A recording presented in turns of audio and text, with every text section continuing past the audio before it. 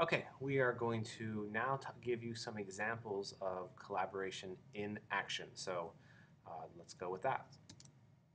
Oh, where did you go? Okay, so let's look at some Google Docs action here. Google Docs, obviously word processing, but one of the great things about Google Docs is the ability to share. So every year I have my AP World History students do 3 collaborative essays. We have 3 types of essays. The first one we do is all, it's collaborative. They have to work with one other person. Sometimes it's 2 other people if there's an odd number of people in the class. But basically, I group them together by grade. So I know for a fact that Mandy and Will here are not necessarily friends. I don't know if they knew each other beforehand, but they certainly, weren't necessarily people who I think would have picked each other to work on this. But they had a similar grade. Their grade was within a percent of each other. And I do that just so I get kind of like leveled students together. Every once in a while it doesn't quite work out because you just have the lazy, really smart person who has a C or a D get teamed up with the student who's struggling, and then there's a little imbalance. But for the most part, this works. They start it in class. They have the rubric there, and then they go home, and it's mostly at home, and they do it from their respective houses, and they can get in and and share it with one another and go back and forth and actually even type at the same time. A chat window can show up over here on the right hand side. Or if they want to, they're not on at the same time and they want to leave a comment so they can, ask a question. You can actually go and insert, where's comment? I should know this. Insert comment. There it is. I use the shortcut usually, the keyboard shortcut. And then you can say, hey, and then hit comment. And then they can later on say what, or whatever happens to be. So you can go through and do that. When you're all done with this, you can hit resolve and it slowly disappears. Um, the students go in and they look at it. Another great thing we talked about is like sometimes you got the slacker who doesn't do any work or the type A who does all the work, won't let anybody do anything. I tell them they have to do about the same amount of work, and I can see that by looking at the revision history. So I can get in and see who's doing what. So I can look. There's my initial stuff, and you can go in and say, okay, one of them started there, then the other one added some more. And if you go more detailed revisions, it actually gets minute by minute the changes. So you can actually watch it unfold. I use this also in a way to, catch plagiarizers, because every once in a while there'll be an essay that I'm a little questionable about. And then I look on here and there's no essay at 836, and then at 837 there's this brilliant long essay that's right there because they copied and pasted it from somewhere. Or even there's this brilliant essay there that's formatted weird because they copied and pasted it from somewhere, and then you go in and you can see them actually doing the formatting to make it look more, make it look more like a Google Doc. So that's happened a couple times.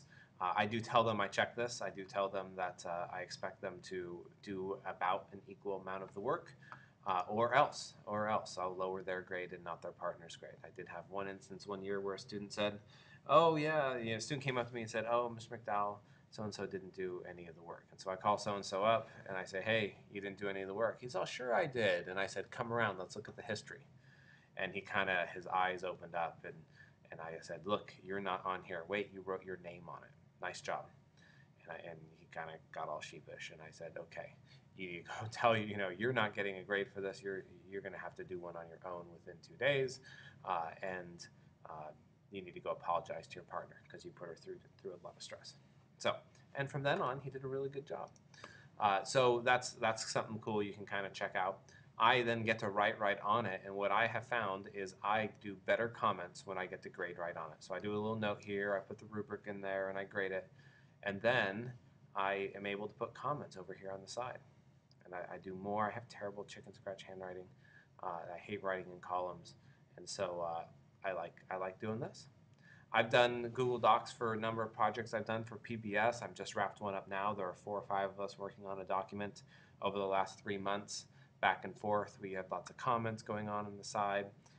It involved a couple phone calls total, 2 phone calls total where we talked for about 20, 30 minutes max. Otherwise, it's almost all communication through Google Docs and a few emails that says, hey, this is done. So when we talk about collaboration, here are people I've never met, I've worked with, And then in this case, here are students that do know each other, sort of, but don't have to have that social pressure of, of going over to someone's house or sitting in front of the same computer. You can team people up in sort of different ways.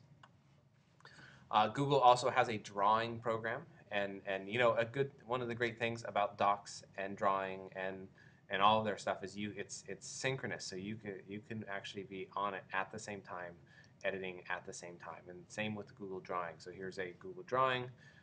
They had to do an infographic on some aspect of the Ottoman or the Mughal empires in my AP World History class. They had to have a chart in it.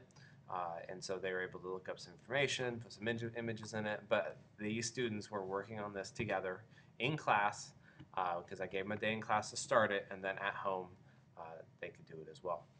It's kind of a fun thing I do with the essays is when they're writing their essays, I make them do it midnight, and then I will actually stop in from about 9 till about 10, 11 when I go to sleep, and see how they're doing. When I was in China back in April, they had an essay due, actually this one, and it was 3 in the afternoon or something. It was maybe 1 in the afternoon when midnight was approaching, and I got on. And there were a whole bunch of students working at 11, all the way till midnight, and I'd jump in and say, "Hey, how's it going? Do you have any questions?" And so it was neat that I was doing it from China, but it's a kind of a regular practice I do just to see if they need help. And oftentimes, wait, Mr. McDowell, I have a question, and I can get in there and answer the question. Another one is here's a presentation. They had to do a revolutionary recipe on how in this case the French Revolution occurred, and they go through and they're able to add a bunch of things to it. And they can do it collaboratively, they can do it individually, and they share it with me so I can get in there and comment on it as well. So all this relies upon them sharing it with me. And if we go to my Google Docs, my Google Drive, here's all my AP work.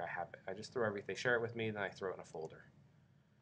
And so everything's right there, so they can do it. And they had a Napoleon resume as well. So I did 6 collaborative Google-based projects in my AP World History classes.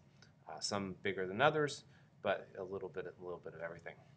And then I did a Google, where is it?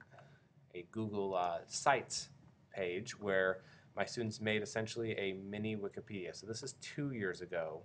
We did a little different version of it this year, but we did not only with my class and my other AP World History teachers class at West Hills, but we did it with 2 other schools, one in Arizona and one in New Jersey. And basically everybody got a topic. Every students were broken into groups. They got a topic. Understand why the collapse of empire was more severe in Rome than it was in the Byzantine Empire or in China. And they had to write a short, bolded list article. Then there was a validation time where,